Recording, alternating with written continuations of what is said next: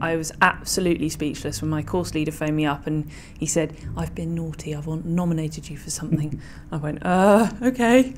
And he said, "Yes, so you're getting an honorary master's." I'm like, really?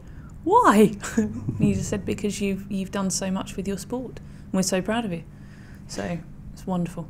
So it was quite tricky. I learnt time management, which was appalling until I started rowing, and then I had to learn how to manage my time and be able to do both things to the best of my ability.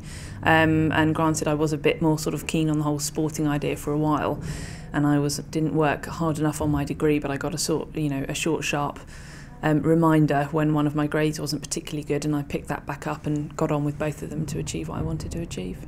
I'm in the legs, trunk and arms mixed coxed 4, which in adaptive or disabled rowing means I have a disability but I can still use my entire body with some limitations, that being my eyesight. Mixed as in there are 2 boys and 2 girls in the crew. Coxed, there's somebody that shouts at us and tells us what to do.